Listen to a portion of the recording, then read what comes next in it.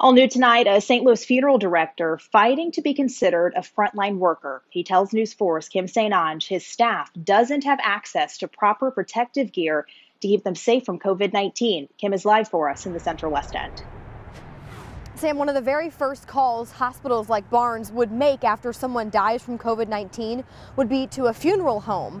A North City funeral director says his staff is at a high risk of getting COVID-19, but are not getting near the same level of protection as frontline workers.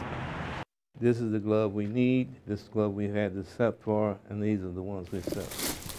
Not only is his supply running low, Ronald Jones is having a hard time getting the protective clothing he needs, including gloves that don't easily rip. And I had one supplier told me it'd be 6 months before we could get protective clothing. Jones is the director at Ronald L. Jones Funeral Chapel in North City. We need to be put on the priority list for supplies.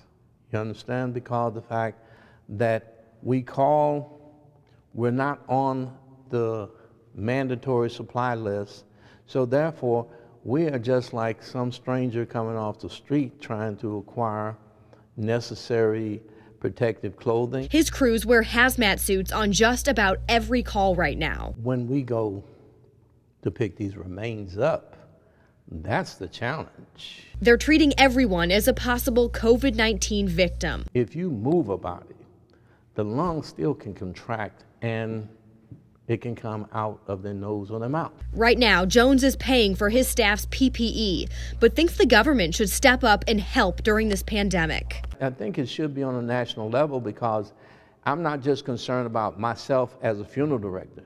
I'm concerned about every funeral director in the country because they're faced with the same problem and same risks that I am.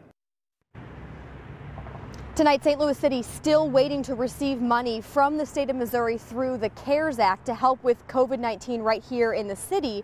A spokesperson for the mayor's office tonight telling me once the city receives that funding, they would definitely consider helping funeral homes. Live in the Central West End, Kim St. Ange, News 4.